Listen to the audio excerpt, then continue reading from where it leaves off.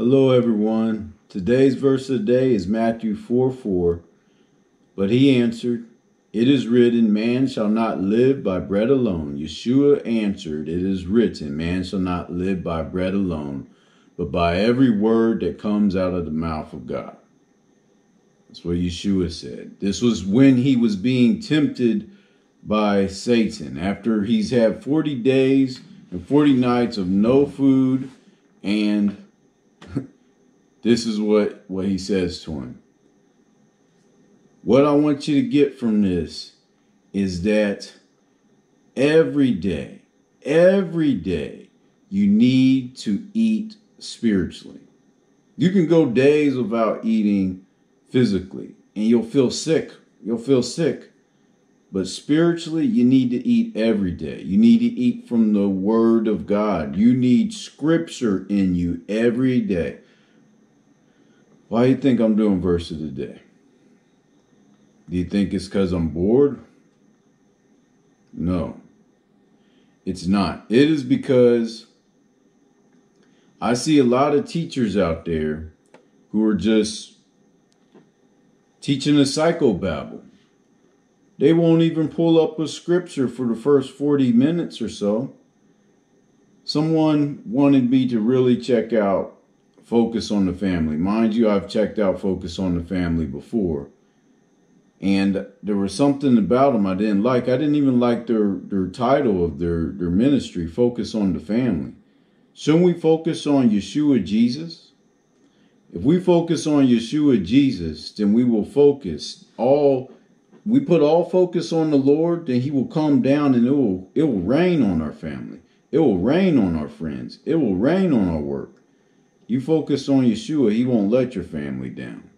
But no, they want to focus on the family. But I watched it, and when I watched it, they were focusing on the politics. And something that they shared was almost that racism didn't exist. They were so caught up into that racism didn't exist, but they would take that thought and then mix it, said, well, this also goes with the gay agenda. When they're two separate subjects. And this goes with just every liberal thing that they wanted to say. It was focused on the politics, not focused on the family. But no, we need to go and just,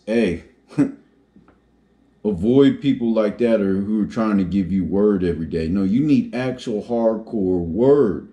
You need scripture reading every single day. It nourishes you.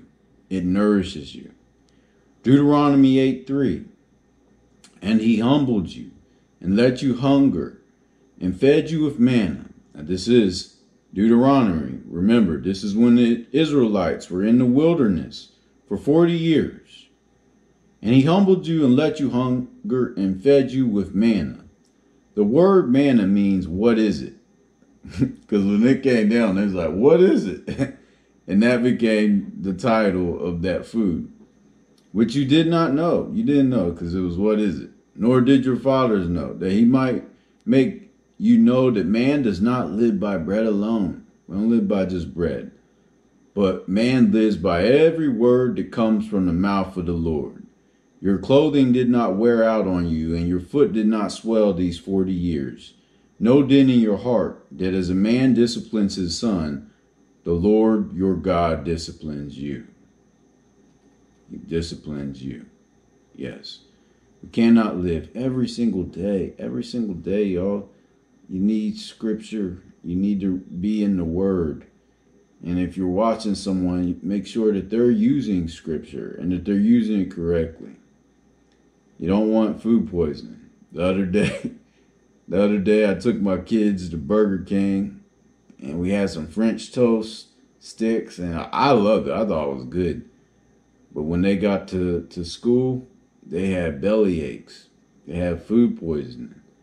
If someone is taking the word of God and mixing and just leaving out things and leaving out this and leaving out that, and then injecting their own things into it, they're trying to give you food poisoning. No. I honestly believe it's best that you learn how to cook your meat, choose your meat, look at your meat, the word of the Lord, read it for yourself so you don't get food poisoning. But you need it every day. As Psalm 119:105 says, your word is a lamp to my feet and a light to my path. How you going to go through the day if you don't know what the word says? How do you make it through the day? How do you schedule your life to go different ways if you're not in his word? The word is a lamp to your feet. And it's a light to your path.